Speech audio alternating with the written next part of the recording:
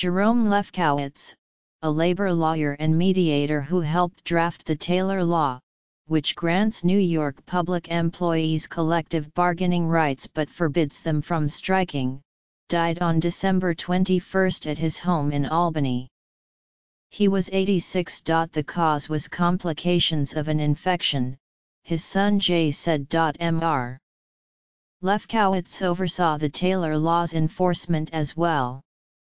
He was hired in 1967 as the first employee of the state's Public Employment Relations Board, which was created to carry out the new bargaining regulations.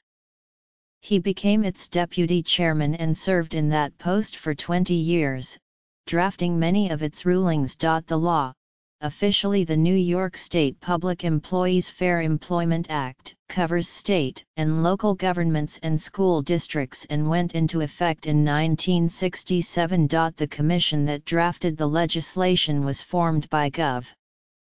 Nelson A. Rockefeller in 1966 in the wake of a crippling New York City transit strike. Its chairman was George W. Taylor, an industrial relations professor at the Wharton School of the University of Pennsylvania and a former chairman of the National War Labor Board. Governor Rockefeller recruited Mr. Lefkowitz to join it. Typically, state legislation is named for the lawmakers who sponsored it, but Professor Taylor was immortalized by default. No one wanted their name on it, Mr. Lefkowitz recalled in an interview with the New York Times in 2002, because the New York City unions were very articulate in their opposition to the law.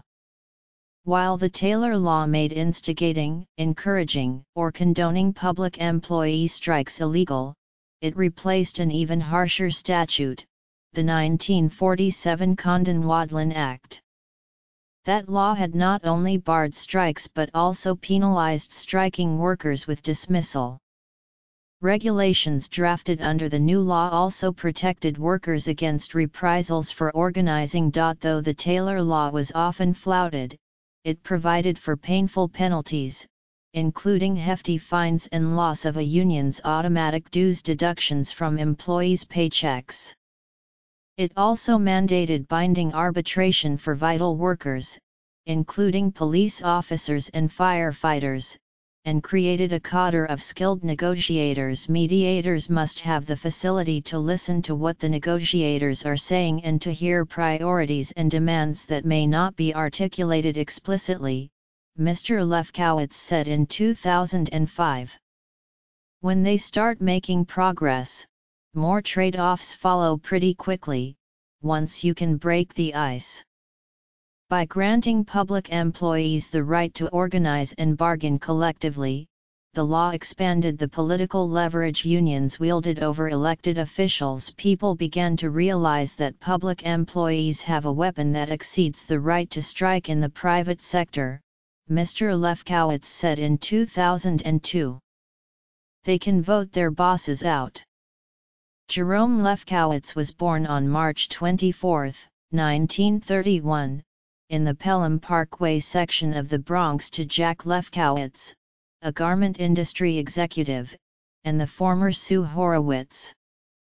Both his parents were active in Jewish organizations. After graduating from Christopher Columbus High School, he earned a bachelor's degree in history from New York University and a law degree from Columbia, where he later taught. He served in the Army in West Germany in the mid-1950s, began his career as an assistant state attorney general and later served as counsel to the New York State Department of Labor and as deputy state industrial commissioner. In addition to his son Jay, he is survived by his wife, the former Myrna Weissoth, two other sons, Mark and Alan, a daughter, Miriam Lefkowitz, a brother, Leonard, and 10 grandchildren. Mr.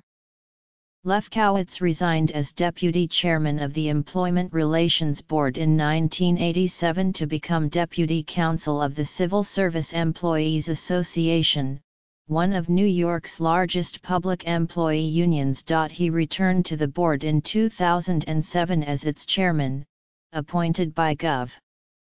Elliot Spitzer, and retired from the post in 2015. William A. Herbert, who was deputy chairman of the board under Mr. Lefkowitz, wrote last year that Mr. Lefkowitz eschewed explicit ideology and political labels, preferring pragmatism as his guide.